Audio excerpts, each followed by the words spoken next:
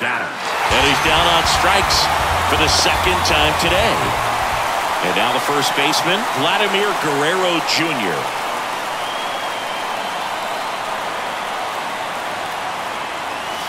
That one misses, and that's ball one. Not looking like they'll be adding any insurance runs heading to the bottom of the ninth, so it's going to be on the bullpen to hold this lead.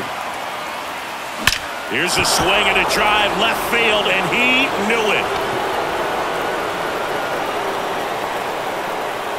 Vladimir Guerrero Jr. goes deep, and they boost their lead. It's 5-3. He absolutely crushed that one. No doubt about that one, Boog. We knew it wasn't coming back.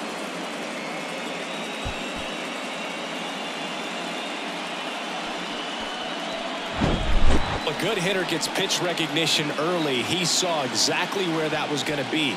The challenge not get over anxious. What was that Chris just said about us not adding any insurance runs? Sure about that, Chris?